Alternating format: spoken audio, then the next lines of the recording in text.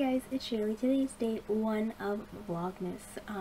If you haven't seen my last video where I explained that I am doing Vlogmas, I will link that down below, or if you want, you can just go to my channel. It's called I'm Doing Vlogmas. It's the one of me in my car, blah blah blah. But today is day 1 and I'm going to be doing my Pan That palette update for you guys. This is my 11th update, so I have 1 month to go, and I don't know, guys. If you've been here for the long run, you know that I've been panning the Smashbox Full Exposure little miniature palette. I'm just going to show you guys where I'm at. So my palette's going to look a lot different than last month, but I'm going to explain to you why. So this is where I'm at. As you can see, there's a whole lot of change happening. First of all, we're gonna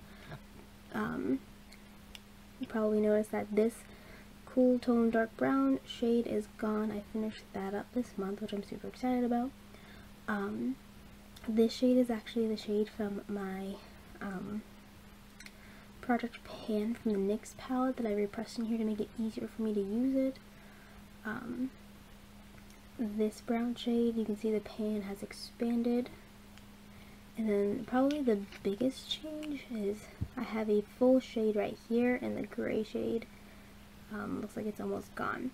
So this shade right here is a mixture of this gray shade and like an ivory shade, and it made like a nice silver shade. I have that on my eyes today. It might be hard to see though. So I've been trying to use up this gray shade. I tried to use up the rest of this month so I could focus on this all of December, but obviously that didn't happen. So now I really don't know if I'm going to finish this palette, for the reason of creating a whole new shade with 4 weeks left, which was probably a bad idea on my part.